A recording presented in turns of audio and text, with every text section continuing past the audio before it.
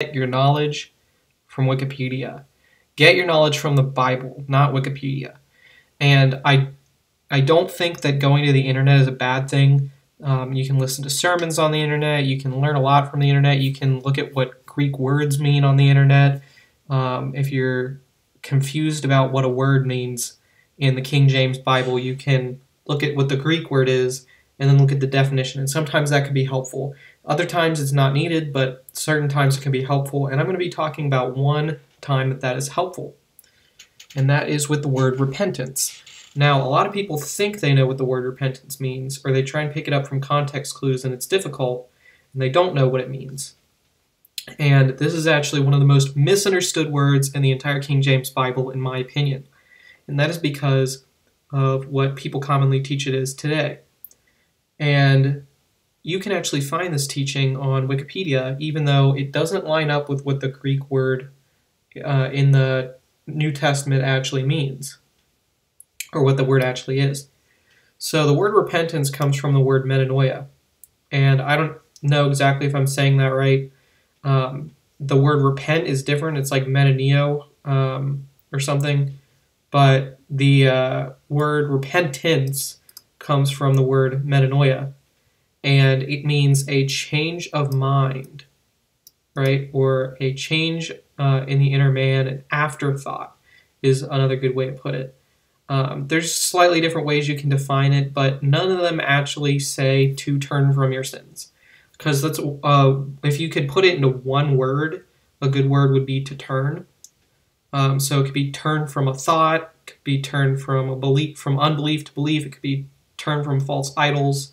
That's a good way to put it as well. But most of the time that it's used in the New Testament, it is to refer to a change of mind from unbelief to belief. But God actually repents in Jonah 3:10, and he also says that turning from sins is works. And so we know that repentance of sins, even though that phrase isn't in the Bible, if you are talking about repenting of sins, as in turning from sins, which we are supposed to turn from our sins, that's a work, so it doesn't contribute to our salvation. And God has actually repented, and God does not have any sins to turn from. So repentance doesn't automatically mean to turn from sins, as we can see here by the definition of metanoia. Now, let's go to the Wikipedia page for repentance. So I just gave you the actual meaning of repentance, right? Because the definition is repentance. So repentance and metanoia are synonyms in different languages. As in, the Greek word for repentance is metanoia, and the English word for metanoia is repentance. That's what I meant. So now let's go to the man's definition of repentance. The today modern definition of repentance, what people teach repentance is now. And this is a big difference. Let's read this opening paragraph here. Repentance is reviewing one's actions and feeling contrition or regret for past wrongdoings, which is accompanied by commitment to and actual actions that show and prove a change for the better. Well, that's not what the Greek word means. That's not where we get the word repentance from. That might be what people today use it as. But in the 1611 King James Bible, that's not what it meant. I just showed you that. In modern times, see, they got to add in modern times, it is generally seen as involving a commitment to personal change and the resolve to live a more responsible and humane life. In other words, being sorry for one's misdeeds. Now, this doesn't even make sense here, because being sorry for one's misdeeds and committing to change are two totally different things. You can be sorry and still not change. It's unlikely, but it can happen. But either way, both are wrong. Both are not what repentance is. It can also involve sorrow over a specific sin or series of sins that an individual feels guilt over, or conviction that they have committed. The practice of repentance plays an important role in the soteriological doctrines of Judaism, Christianity, and Islam. So you know that they're wrong here when they are basically implying that the way of salvation is similar in Judaism, Christianity, and Islam, because that's kind of what people refer to as Christianity today, or what people use Christianity as a blanket term for a religion that teaches you have to repent of your sins to be saved. And they say Judaism and Islam teach the same thing. So that just shows us here that their idea of Christianity is wrong and their idea of salvation is wrong. Soteriological refers to the doctrines of salvation. Analogous practices have been found in other world religions as well. In religious contexts, it involves an act of confession to God or to a spiritual elder, such as a monk or a priest. This confession might include an admission of guilt, a promise or intent not to repeat the offense, an attempt to make restitution for the wrong, or in some ways, reverse the harmful effects of the wrong where possible.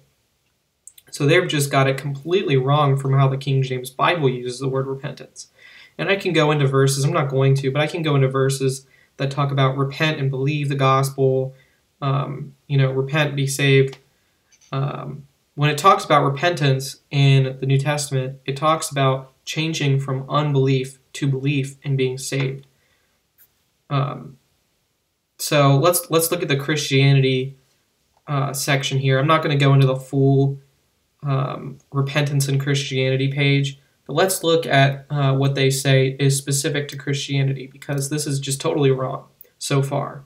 But now they're going to talk about what it specifically means in Christianity, so let's see if they're right, if they are able to make the distinction from repentance in Judaism and Islam, and see if they can get it right for Christianity specifically. Repentance is a stage in Christian salvation where the believer turns away from sin. Is that what the Bible says? It's not. I just told you that at the beginning of this video, and I showed you what it actually means. And you can, I'm telling you, if you look up repent of your sins, turn from your sins, even if you find something that says to turn from your sins, it won't be in the context of salvation, and you will not find anything talking about repentance of sins in the Bible. I actually had a conversation with someone recently where they told me that it's implied. But is it? It's not. And you can't go based on implication with the Bible. Everything is clearly stated in the Bible. As a distinct stage in the Ordo Salutis, I don't know if I'm saying that right, but this is talking about the steps of salvation. Its position is disputed, with some theological traditions arguing it occurs prior to faith, and the Reformed theological tradition arguing it occurs after faith. So you can actually see here, they tell you something true here. The Lordship salvation position, that repentance from sins occurs after salvation all the time, 100% of the time, no matter what, is actually from Calvinism. That's what Reformed theological tradition means. It means Calvinist theology. And the position that it occurs prior to faith is oftentimes seen as the only other position when it's not. They reject the free grace theology position. And it says some theological traditions argue it occurs prior to faith, and the Reformed theological tradition occurs after faith. So they're acting like these are the two different, big positions, when both of them are wrong, neither of them are in the Bible. And then it actually talks about the Roman Catholic position. In Roman Catholic theology, repentance is part of the larger theological concept of penance. I'm not even going to get into that. You can look into that all you want. I feel like if you're watching this video and you're trying to learn things on your own, you're probably not a Roman Catholic. If you are, I highly, highly recommend that you watch some videos on, if you look up the Bible Way to Heaven, there's a lot of good videos on that. If you don't like that new IFB movement, then I'm losing thoughts on trying to think of other people that teach it pretty well. I can't think of anyone right now, but even if you disagree with them on their other positions, if you look up the Bible Way to Heaven on YouTube or on other video streaming platforms, there are a lot of good videos on that. You don't have to agree with their other doctrines, just at least agree with that, because that is the most important thing. You need to understand that works do not play a part in salvation. Jonah 3:10 tells us that that turning from your sins is a work, that repentance of sins is works. And it actually teaches us what repentance really is, because it says that God repented and God never sinned.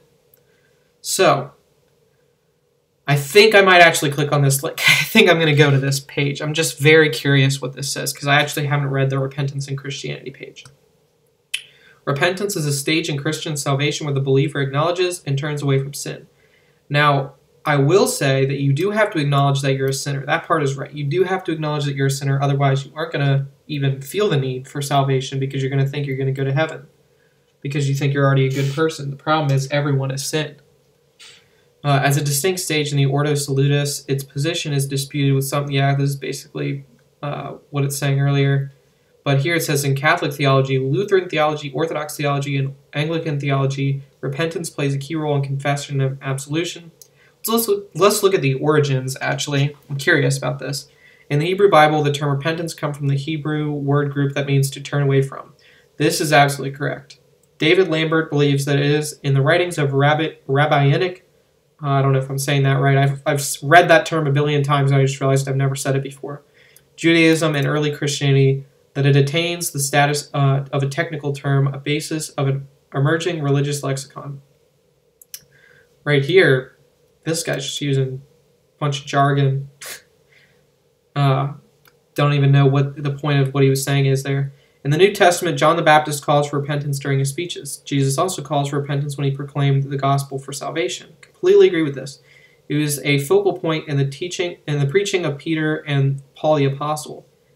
The New Testament, metaneo, can mean remorse, but it is generally translated to a turning away from sin. That's just not true. I was with them all the way up until here. That's not true. Let's see what they say. Matthew 3:2.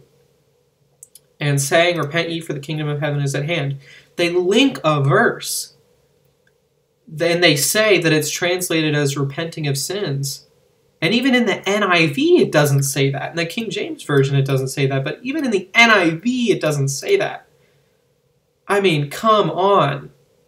How are they reaching this conclusion that it is translated as turning away from sin? It's not what it's translated as. Theologically, repentance, the turning away from sin, is linked to a corresponding turn to faith in God. Yeah, it is a turn to faith in God, but it's not linked to that. That's what it is. Especially in that verse. Let's look.